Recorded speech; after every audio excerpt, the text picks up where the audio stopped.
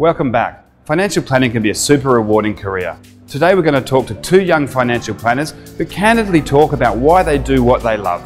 Well, I think one of the biggest challenges I've had in my career so far is being a younger player in the industry.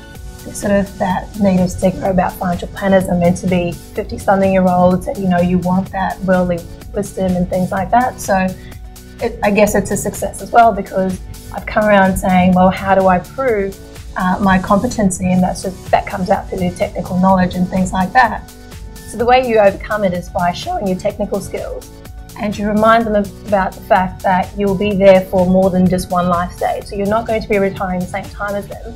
You can be them through post-retirement, be there for the kids, so you're there for a bigger part of their journey, which is such a huge value add, and a lot of clients actually do value that. Oh yeah, so I suppose in terms of my challenges, well, we work in quite a small business, and really there's so much scope to what you do in financial planning.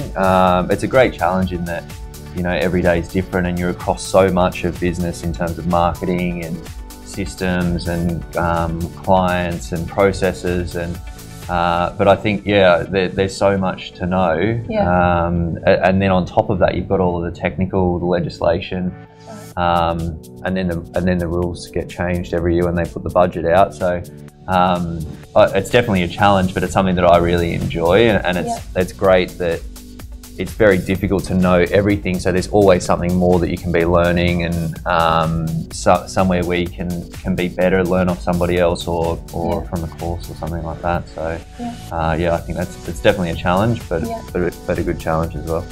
The biggest successes, well, I'm just about to start a new financial planning business, so I'm hoping that the biggest successes are yet to come. But I think that in my current role, we've had a lot of success in building a service offering that's really relevant to the sorts of clients that we want to work with. And it has been a process. It took us, well over 12 months to do that. But we've seen, once we've got that right, we've seen how that works, and it gives people confidence, and we get to work with people the way that we want to. And to me, that's a good measure of success as well. What about you, Aditi? Great.